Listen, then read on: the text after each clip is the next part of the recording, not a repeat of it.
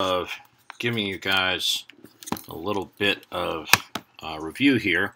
I'm going to give you a quick refresher or a topping off on free body diagrams and forces and what we're going to expect from you as we go forward. So I want to review the 4 kinds of mechanical forces that we know about. So mechanical forces. There's my crappy handwriting. These are the forces that we will expect you to be able to pull out of a diagram or a problem description. These are the forces we expect you to know exist without having to be told that they exist. I'm just going to try a different color. There we go, more or less. So when you read a problem description, it may tell you about specific forces that apply that aren't among these, but these are the ones we expect you to be able to identify and apply yourself without being told that they exist in some particular problem. So the first one is gravity. Gravity has rules, like all these forces. Gravity's rules are, first of all, it always acts down. Always, always, always. And because we don't let you tilt your free body diagrams, you know that gravity will always point straight down. So in your raw free body diagram, there should always be something like this.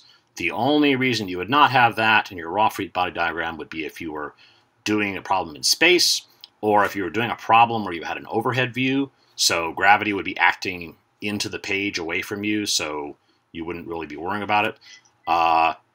Or if you had a problem maybe where there were 2 different masses and you wanted call one M1G, or call one of the masses M1, you would write M1G. But you would always have gravity. So gravity always acts down. That's crucially important. It may get broken up into components if you do your axes differently. Okay, so if you, if you do axes like this, tilted, okay, then you may have in your component diagram, you may end up with gravity getting broken up like this. But in your raw diagram, it will always point straight down. Okay. The other rule about gravity is it's always has a magnitude of the mass of the object times gravity, or times 9.8 meters per second squared, times the g constant. There is no case in which an object feels the weight of another object. This is called the weight, and an object will feel its own weight. An object does not feel another object's weight. We think in casual, everyday conversation that sometimes you will feel the weight of something if you're holding it in your hand, for example. What you're really feeling is the normal force that object is exerting on your hand.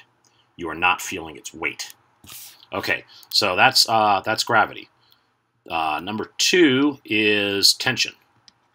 Okay, tension is what you have when you have a rope or a cable or a string or something pulling on something. Sometimes a spring, but we won't get into springs until the next unit.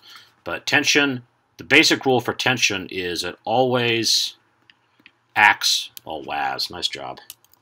Okay, always acts along the rope or the cable or the string or whatever. Rope here is whatever happens to be serving as a rope in your particular problem. And the other rule for tension is it cannot push. So tension always has to pull. You can't push a rope, it'll go slack, nothing will happen. That's not a big one. Most people get tension right. For number 3, we have 2 contact forces. Okay, two body forces that act, or 2 contact forces that act when 2 things are touching. One is the normal force. Okay, the normal force is always perpendicular to the surface of contact. Okay, it's what keeps one object from going inside another. Okay, so if you have, say, right now I'm looking at my phone, which is sitting on the desk next to me. What's keeping the phone from falling into the desk is the normal force the desk exerts on the phone. It's a force that says you can't go there. Okay, so it's always perpendicular to the surface of contact. That is the 2 surfaces that are touching. Okay. If you only have, in a case where you have, for example, say, say you have a case where you have like a block sitting on a flat surface, okay, then your normal force, let's see if I can do this. There we go. Okay, your normal force on the block will, will act upward, okay? If you have a situation where there is, say, a sphere or a cylinder or something sitting on a surface. Actually, let me give you something a little more tricky just to make it clear this is always perpendicular, except it's got to be touching. So there we go. Okay, in this case, the normal force will act perpendicular to these guys where they're touching, which is right here. So the normal force on the sphere will point that way. Okay, so that's how the normal force works. The fourth and final mechanical force is friction. Friction occurs only when there's friction. It's always perpendicular to the surface of contact. So, I'm sorry, not perpendicular. It's always parallel to surface of contact.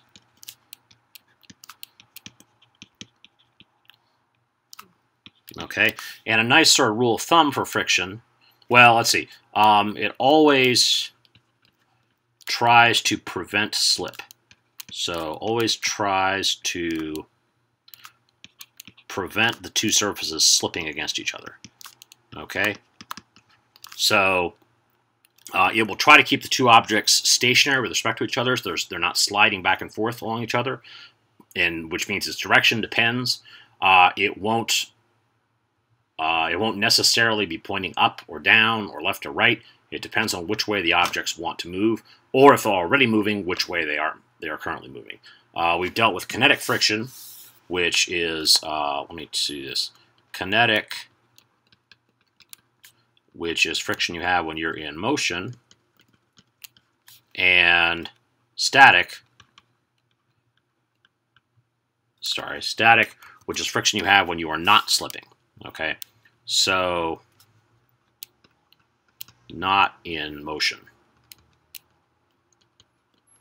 Okay, so those are the four mechanical forces that we will expect you to be able to pull out of any problem description without being told explicitly they're there.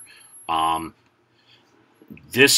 recommend you remember these. You learn these four because there are only four of them. They're not hard, and you learn them and remember the rules. The rules are important because they do not disobey these rules. There are no tricky cases where these forces don't obey these rules. They always obey these rules. So if you remember these rules, you will know which forces you have. And sometimes when you're looking at a problem, you're trying to figure out, well, like you know what the object might do, but you're trying to figure out why, which forces are acting on it. Well, you can go through these four. You can list them for the problem and check them off and say, okay, I've taken care of gravity. You know that, for example, for tension, there has to be a rope. In fact, that's a good point about tension. Has to be a rope. If there's no rope, then there's no tension. Okay, and then the normal force, you know, is always going to be perpendicular to surface of contact, which means that things have to be touching. Sorry, it has to be touching whatever, you know, the two objects have to be touching to have a normal force. And friction also requires contact, and it's always going to be parallel to the surface of contact, always trying to prevent slipping. They don't disobey these rules.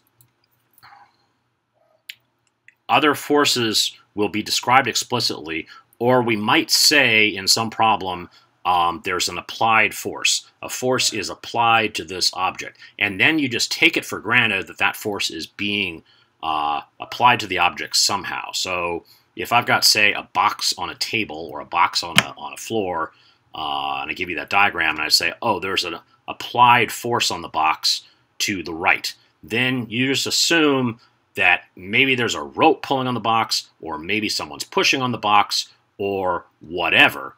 But you don't worry about the details. You just draw in that applied force that I say exists and call it FA or F, or often it'll be given in the problem diagram. So I hope that helps. And I think my wife is home, so I'm going to go see how she's doing.